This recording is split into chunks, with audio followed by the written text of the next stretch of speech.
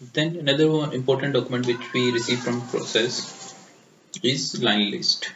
Line list is a document which provides the following information: line size, line number, material class, including pipe rating, material of construction, service and phase, pin ID reference, from to information is also there, from where this line is originating and where it is going. Everything is mentioned in the line list.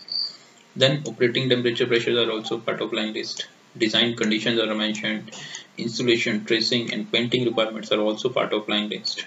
Test pressure, test medium, process critical and piping stress critical. That everything everything we mark in line list and it becomes part of this document. Post weld heat treatment, radiography, chemical cleaning requirements, we can always mention in line list. So to get all this information, we need to refer line list. This is the base document to get this information.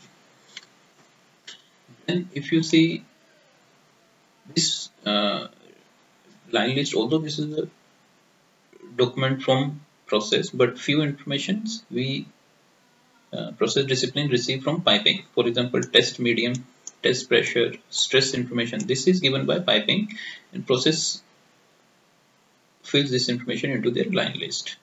Data to be filled by metallurgy, installation and painting requirements, NDT, PWHD requirements. This information is given by metallurgy department and this becomes part of line list. So if you see, the purpose is to uniquely identify each line and provide design parameters for other engineering activities. So to get this uniquely identified things, we have to refer line list only.